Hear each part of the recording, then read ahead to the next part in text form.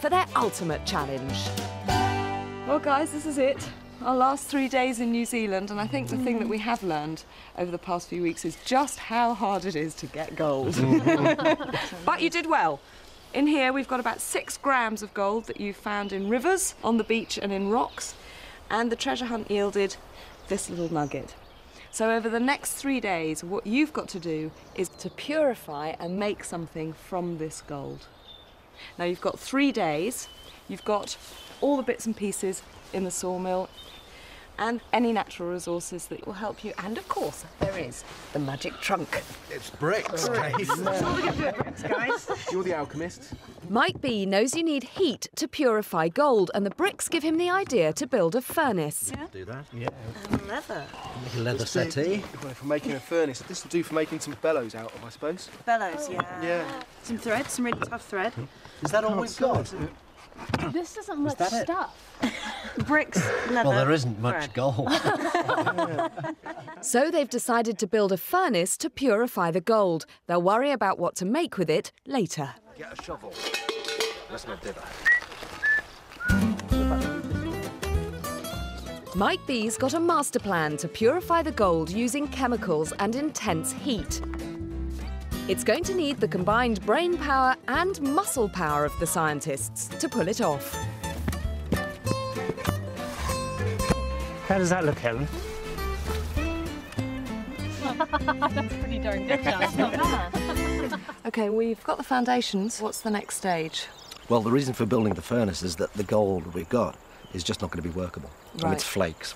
But if we get it to a high temperature, this gold, then we can actually purify it. It's a process called smelting. Right, because there's still, what, sort of bits of sand and... There's all kinds of things there, and other metals other than gold, which we want to drive off. OK. But the furnace design is important.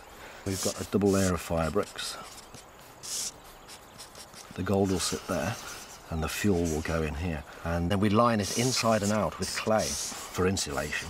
And this is our base of sand.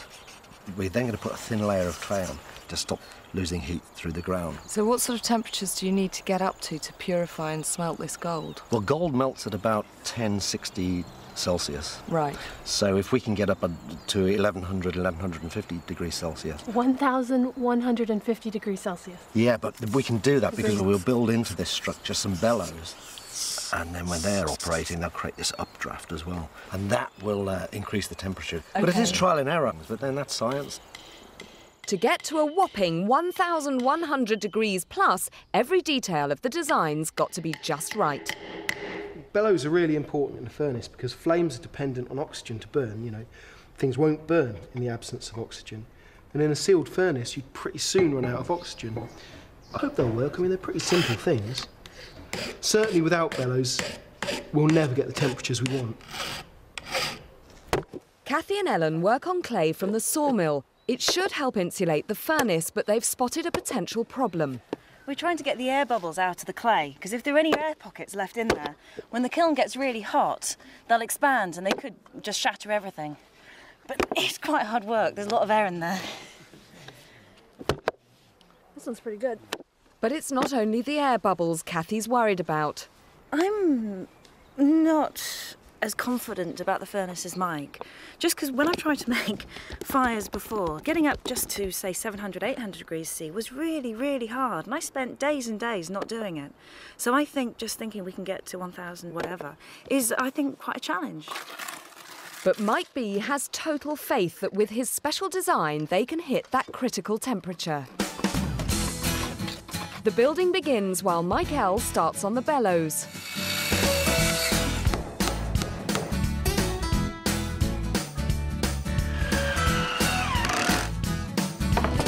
By the end of today, the inner chamber has got to be finished so the clay insulation can dry overnight.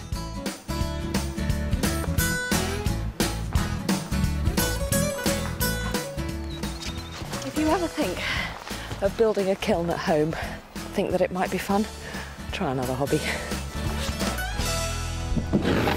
Well, at least these bellows are blowing. But what you don't want is the bellows sucking back out from the furnace, because that's hot. That will probably damage the bellows. It also cool the furnace down. So I've made this little one-way valve here. Air can go past, but as soon as you start pumping, this valve flaps shut again, so it forces air into the furnace. It's, well, a very, very simple one-way valve, a little bit like ones that we have in our heart. Wow, look at these. They're fantastic. They're bigger than the damn furnace. Huge. Just check if they marry up there. So will they fit in?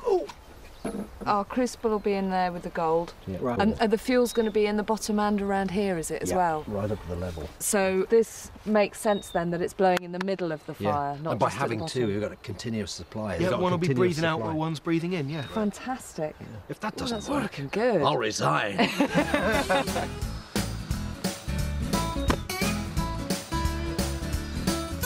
It's nearly the end of day one, and we've almost finished the clay coating that will contain the raging heat of the furnace. Well, that's looking pretty good.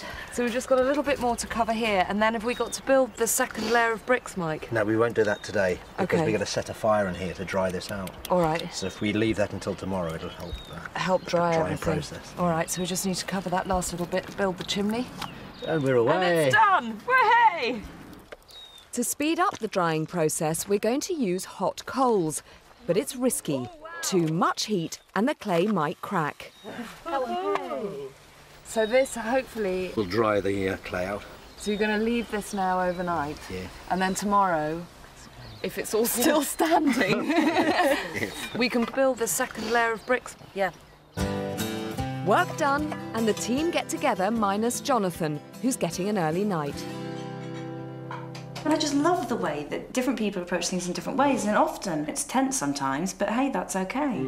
It is difficult working together when you've got 5 strong personalities, each with a different perception of what the challenge is Yeah. and the best way to go about it. What you guys want to do is get on and build. So we're saying, let's plan and brainstorm, it's really important, it saves time. And you're saying, no, there's no more time in the day. Is it a gender thing? No, I don't think it is. No, I don't think so. I think it's Not just at a all. personality thing. I think if you've got 3 days, you really have to plan. Yeah. And I'm not sure there's a right or wrong. It's just But the approach. I feel like if you spend the time brainstorming at the beginning, actually then everybody's on board, then you don't waste time later on people saying, but. I think our furnace looks like a microwave oven designed by a committee, don't you?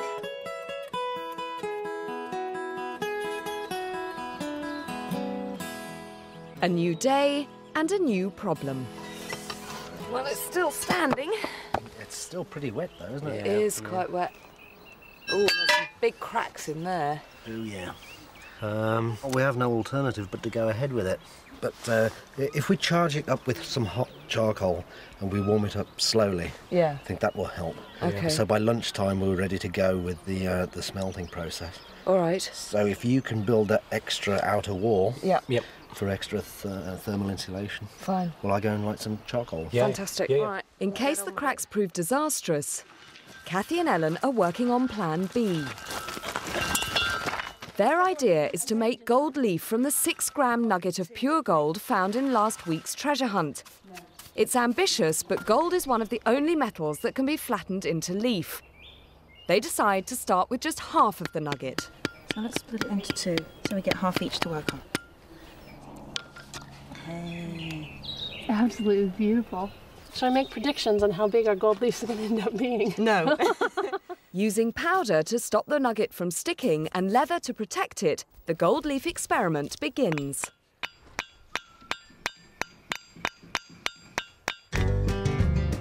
A super furnace needs super insulation. The air trap between the 2 walls will help seal in the heat. All we're missing now is the chimney to channel the vital updraft created by the bellows. And after an exhausting hour of hammering, It's breaking up horribly, isn't it? Yeah, what do you have any ideas? Well, gold is so easy to bend normally. So what we could do is heat it up a bit. Okay, And that should make it a little bit more malleable. yeah. Well, let's try heating it up. Okay.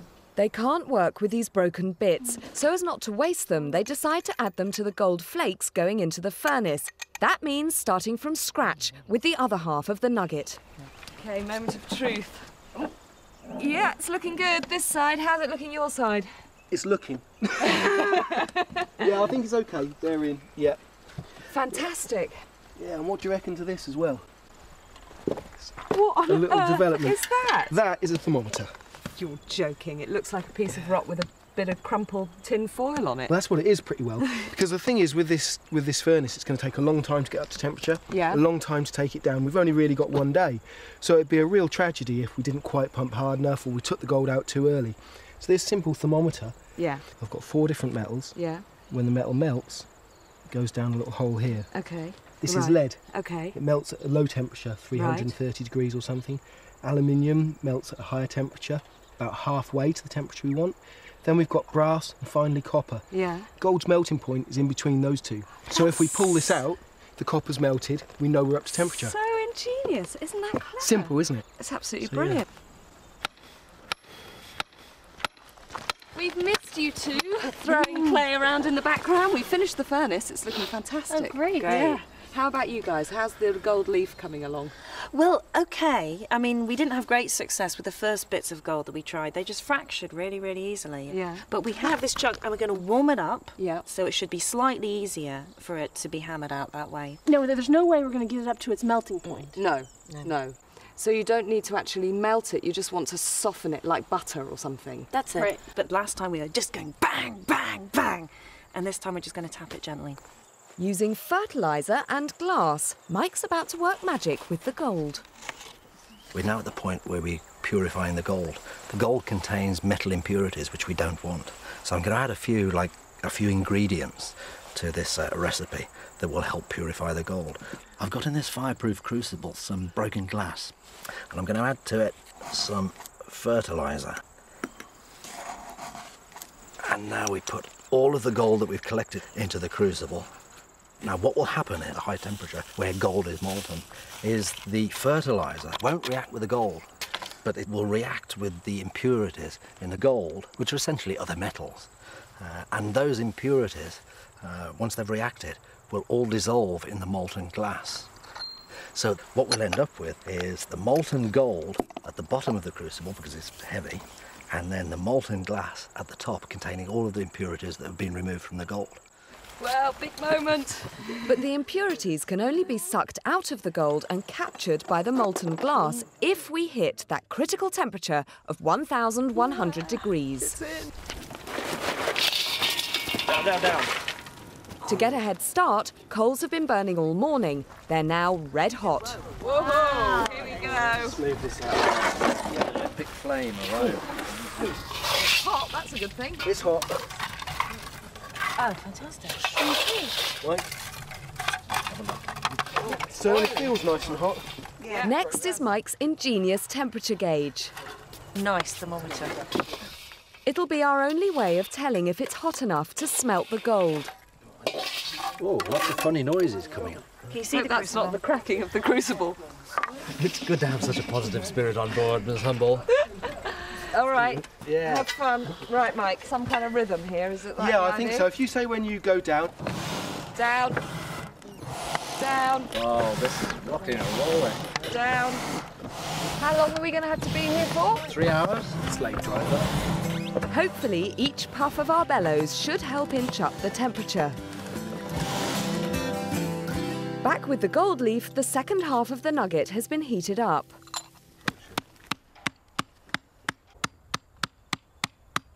Shall we see?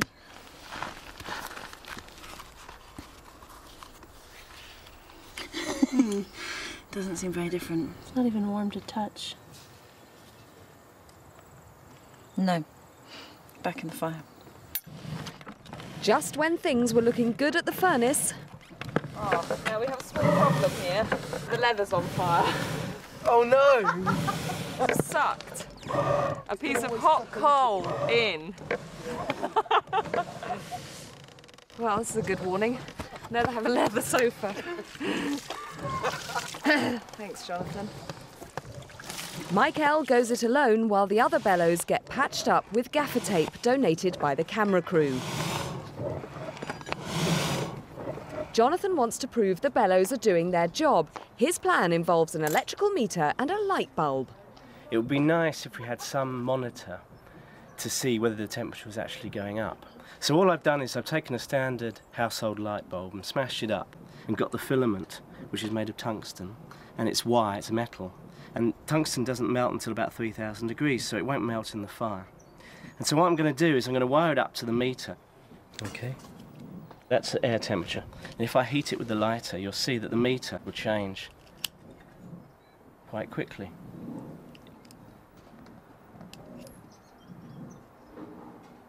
You can see that. So in principle, by putting it in the kiln, we can actually monitor that the temperature is actually rising. Okay. So what's this, Jonathan? When you bellow, if the temperature goes up, we should be able to measure that on there. So we can tell whether all your hard work is working, which I think it probably is. That fire's still well alight. Okay. Can you see the needle moving as I put it in? Actually, it's stopped now, so start bellowing. Well, the needle's wobbling around, so it's definitely changing the temperature as you bellow. Almost in unison with your bellowing, actually. It is! Yeah, it is. It is! Inspired by firm evidence that the bellows are working, a fresh team takes over. Ready to be impressed? Let's switch. The gold's going really well. Oh, fantastic. Well done, you. Okay.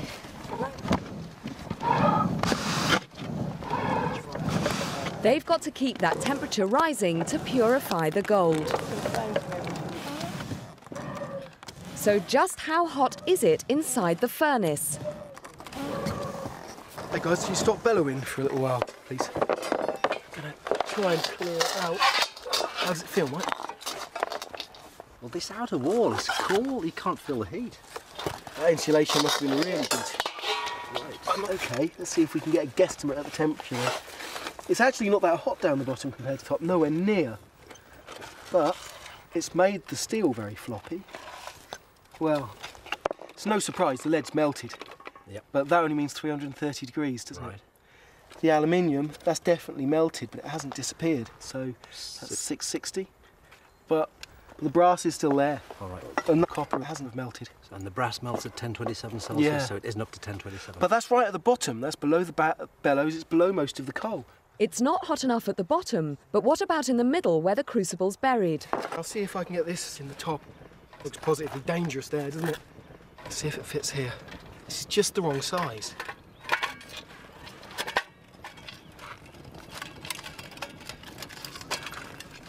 Aha! There we go. Can you start again, Ellen, and see? That's still not going to be as hot as where the crucible is, but it's going to be hotter than the bottom, hopefully. As they wait for a reading, Jonathan can now think about the ultimate challenge. The team's picked him to make something from the gold, if they ever manage to purify it. Kathy's still working away on the gold leaf. Like Jonathan, she and Ellen have no idea yet exactly what to make with it. Back at the furnace, everyone's hoping that all that pumping will have raised the temperature. Hey, you guys, can you stop bellowing for a second? I'll see what temperature we hit. Okay. Well, this isn't really in the fire, it's near the top. Oh my word. What? Well, it's hot, but I can't really tell you how hot because I can't get it out, it's melted. It's really quite badly messed up. Are you all right there? Is that hot? It's hot. Mix it. Ready? If you pinch, I'll pull. Oh my word. Oh, wow. The brass is gone, and the aluminium. And on top of that, whatever this is made of is melted. But the copper still hasn't. Unfortunately, the brass has fallen out of the brick and has been lost in the fire, so we're still in the dark about whether the furnace is hot enough to purify the gold. Let's bellow away. Our only hope is to keep pumping and feeding the furnace with fuel. Okay. Our mission is to get it as hot as we can before the end of the day. There we go, we're getting there.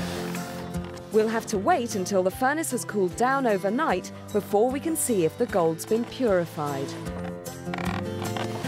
After an exhausting day, the team reflect on their success as gold prospectors. If we had any of these challenges, especially the gold challenges now, we could do better than we could do so much better. You mean now that we've learned something about gold? Yeah. Now that we know where to find it, how to get it out. And then hopefully what you can do with it at the end. So what are you going to make with the gold, Jonathan? Use it as it comes out, whatever shape, and that will determine what we make. It might be a little sun. It might be what? A little sun shape. It sounds like you're going to use or the amoeba shape. A gold amoeba. You all are using the same strategy we have decided on. Yeah, this is what it looks like, that's what that's what it was meant to be.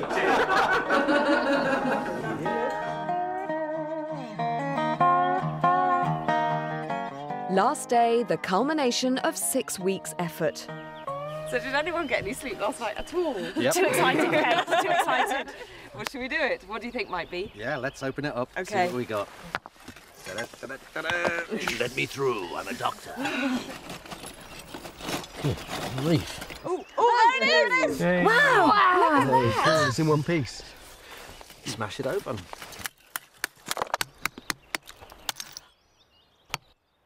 That worked. fallen. That worked. Oh, Right. oh, look at the gold! Yeah. You can see it peeping through. The gold's encased in that glass, is it? Yeah, a small bead of pure gold. That's not bad. Hey, that is Look at this one. This one's the amazing. pear-shaped one. Well, that's obviously purified, isn't it? I mean, Yeah. Visually, It's it looks gorgeous. like that. And that's all come from our gold powder. Yeah, that's our collective effort over And there. there's so much. And little balls of it running around. Hey, well done! You did it! So now we've got all this lovely pure gold. What's the plan? It depends on what Jonathan wants in terms of his design. It'd be easier for me if we could get it as one blob. Yeah? Well, I could fire the furnace up again. Well, there is one other way, and that is now that it's purified, Yeah. we might be able to just heat it all together into a blob using a car battery to melt it. Mm-hmm. So it's worth giving that a try as well. But we'll light the furnace anyway as a fallback. Yeah, I think so. Okay. It's pure, but to work it, it needs to be in one piece. In the sawmill, our electrical wizard Jonathan is ripping batteries apart. He's got an idea how to generate lots of heat, enough to fuse gold together.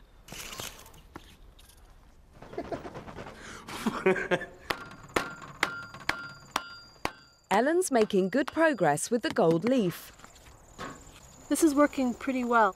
We've made one major improvement, and that's we put down galvanized steel because the anvil was really, really pocked. And so we were getting little dents in the gold. So, back in the fire, it's going really well. Time to find out exactly what Jonathan is up to. Can I just ask you what you meant by possibly being able to melt gold with a battery? Well, what I've got these are called carbon rods. Yeah. And they're just carbon or graphite from lantern batteries. What, just regular normal batteries? Yeah, I just took them apart. We've got a car battery here as well. Yeah. And there's a lot of power in a car battery, so you can use it to heat things up. Okay. It's not dangerous from a shock point of view, but there's an enormous amount of power there. You need it to start up a car. But carbon doesn't melt, and if I connect up carbon rods together, we get a lovely spark. Oh, that's fantastic. That's really hot. And It's that up would to be enough. 3,000 degrees. Wow, so that would be enough to melt the gold, you think? Should It's be, this yeah. hot. All right, well, should we try it? I haven't done it before, so let's cross Okay. fingers it's going to work.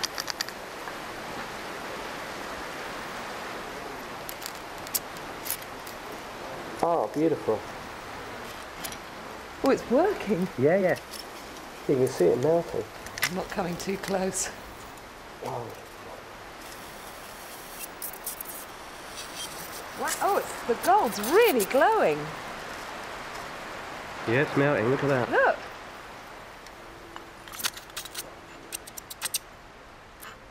Okay, that's pretty much all of it. Wow, look at that.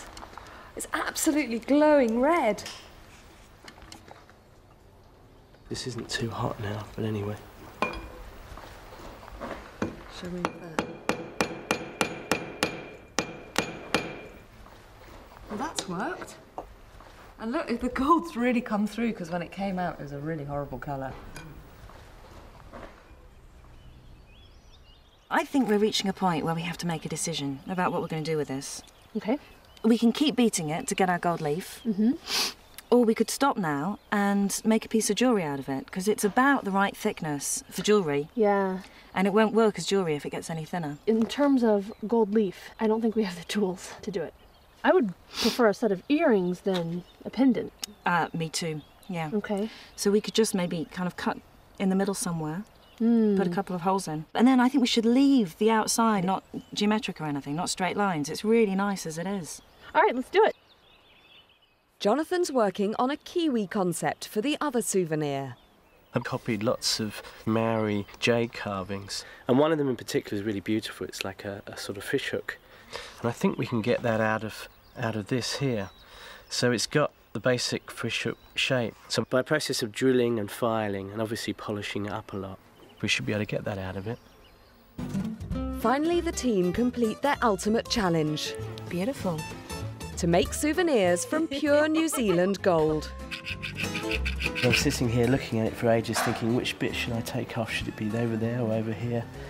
Anyway, I've started. Oh, yeah. The pressure's on a bit, because this is all our 6 weeks' work. It's beautiful, so I'm going to go with that. Well, this is it. The end of 6 weeks hard graft.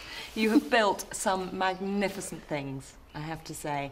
And I do think, Mikey B, the furnace really did top it off. That was a just fabulous achievement. Helped, of course, by perfect bellowing bellows. I have to say my shoulders are still quite sore after that. And we have some results of that beautiful smelted pure New Zealand gold. Let's have a look. Fabulous. Can we take them off and have a look at them? Let's see. So what did you do with this one? And bashed out a little spiral. Wow. Isn't that beautiful? Look at that. That's fabulous. And how did you get along, Jonathan? Well, I made a little shrimp. Isn't that lovely? That It's is like a Maori lovely. fish hook. I think that's beautiful. With a garnet eye. Garnet eyes. Absolutely beautiful. We'll put it on Gorgeous, there Jay. because that is the culmination of a magnificent effort to find and make beautiful things from pure New Zealand gold, smelted by ourselves. I think we deserve a big round of applause. For your chance to win our golden jewellery, log on to the Rough Science website now and answer some questions. These one-off originals are a product of the scientists' ingenuity, enthusiasm and determination. All you have to do is enter our online competition on www.open2.net and this unique prize could be yours. While online, you can also request a free Rough Science booklet and get details of all Open University programmes.